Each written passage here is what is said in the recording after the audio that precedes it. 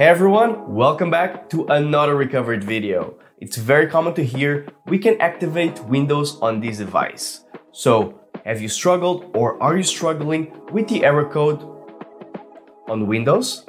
Stick around as we explore some easy and simple solutions to resolve this activation problem and get your Windows system back up and running smoothly. Before getting started, don't forget to hit the subscribe button, drop a comment below, and now let's begin.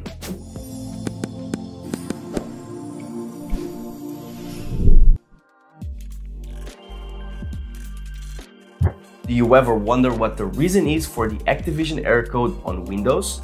Well, sometimes you have firewall restrictions, while other times it's because we're using a pirated version of Windows. So let's explore some common reasons for the activation error code on Windows. First up, firewall restrictions. Sometimes the firewall prevents Windows from licensing files over the internet, and as a result, the user encounters the activation error code on Windows. Fast startup feature. The fast startup feature helps you speed up your PC's boot time, but sometimes this feature might also limit some functions on your PC. For instance, it could prevent giving you access to BIOS or UEFI settings, or even exert influence on your Windows updates. So the fast startup feature might be just the reason you are facing the activation issues in your device. Pirated Windows version is another reason.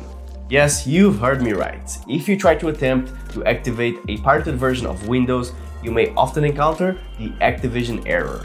And lastly, corrupted system files. Corrupted or damaged system files can also cause the Windows error.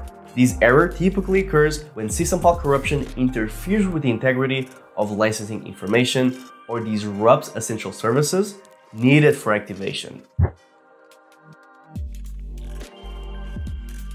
Are you unable to activate Windows and are in search on how to fix the activation error code?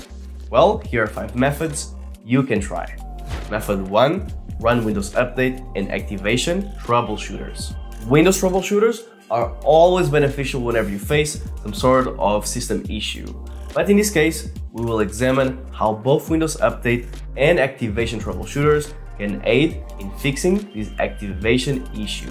To get started, the first thing that you need to do is open the settings by pressing the Windows button plus I. From here, you need to navigate to Update and Security. Now you need to click on the Troubleshoot option in the left-hand panel and then click the Additional Troubleshooters option. Once you've done that, you can scroll down and select Windows Update. From here, you can just click the Run the Troubleshooter button and follow the instructions mentioned on screen. The next thing you need to do here is run the Activation Troubleshooter. To do that, go to Update and Security, then click Activation and follow the on-screen prompts. Method 2. Reinstall the product key using the software licensing management tool. If you are facing the activation error code while using an existing product key, we would suggest to uninstall and install again that same key while using command prompt. For this, you will have to run a command using the software licensing management tool. So here's the method on how you can uninstall and reinstall the product key on your Windows device. The first thing that you need to do is press Win plus R to open the Run command dialog box. Now type CMD and press Ctrl Shift and Enter to open an elevated command prompt. After that, run the following command to check your current product key status. Now you can uninstall the existing product key by using this following command, and once you've done that, you can reinstall the product key. To do that, replace this command with your actual product key and just wait for the process to complete and restart your computer afterwards. Method 3. Disable the fast startup feature. The fast startup feature helps you speed up your PC's booting time, but it can also limit the functions of that same PC. So to fix this issue, all you have to do is disable the fast startup feature.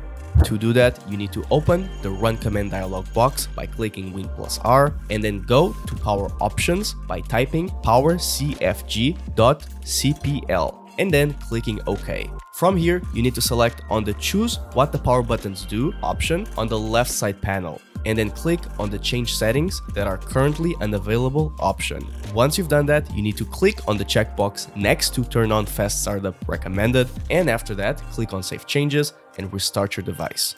Method 4. Repair corrupted system files using SFC and DISM. In this case, you can utilize the built-in DISM and SFC tools to search and repair all of the corrupted system files on your PC. To get started, run the DISM tool by opening the command prompt and running the following command to scan and repair your corrupted system. After SFC completes, run the following command to repair any image issues. Then you can restart your computer once the process is complete. Method number 5. Temporarily disable Windows Defender Firewall. To use this method, you have to temporarily disable your firewall and then turn it back on after activating Windows.